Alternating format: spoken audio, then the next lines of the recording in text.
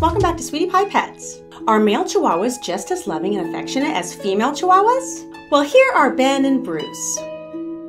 What do you think?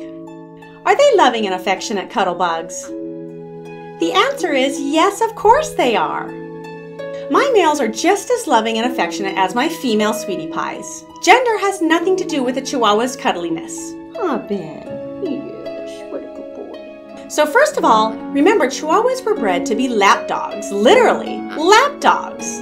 They were bred to be small enough to sit in your lap, to look like little babies with their great big eyes staring up at you to love and adore you, and fulfill their mission of companionship and unconditional love. And their gender is not a factor.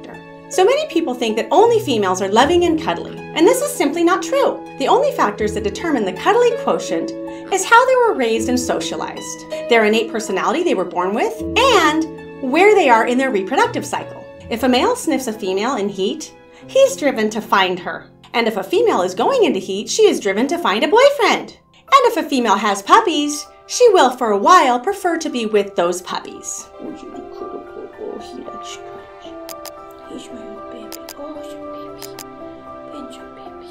So, the biggest issue you can have control over is making sure your Sweetie Pie has been hand-raised in a loving home and is properly socialized. The lapdog instincts Chihuahuas have need to be carefully developed and nurtured in their early weeks. And your best opportunity is to find a family breeder who keeps all their mamas and puppies inside the home as pets.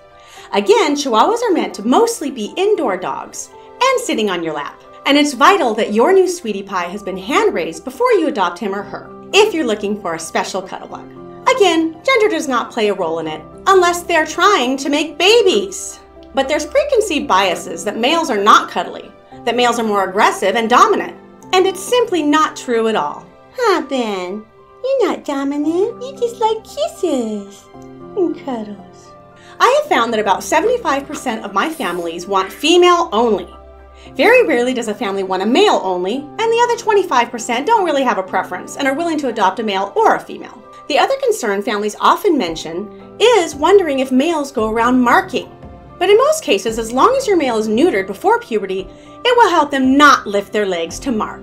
This is a habit they pick up after puberty when they begin to notice the scents of girls in heat.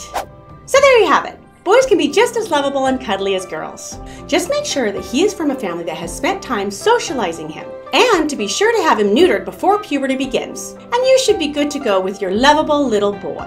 If you want to support my channel, please consider buying the best nail grinder available, the Lucky Tail Nail Grinder. I use this on all my Sweetie Pies. It's quick and so easy and will save you time and money of taking your Sweetie Pie to a groomer. Look for the link in the description below. And all of my Sweetie Pie's approved products can be found on my Amazon store at amazon.com/shop/SweetiePiePets. These are all products that I use and love. Again, the link is in the description below. And you can also buy me a coffee at buymeacoffee.com/SweetiePiePets. Thanks to all my viewers for their financial support. Thanks for watching, everyone, and we'll see you next time on Sweetie Pie Pets. Bye-bye. Say bye, Ben. Say bye.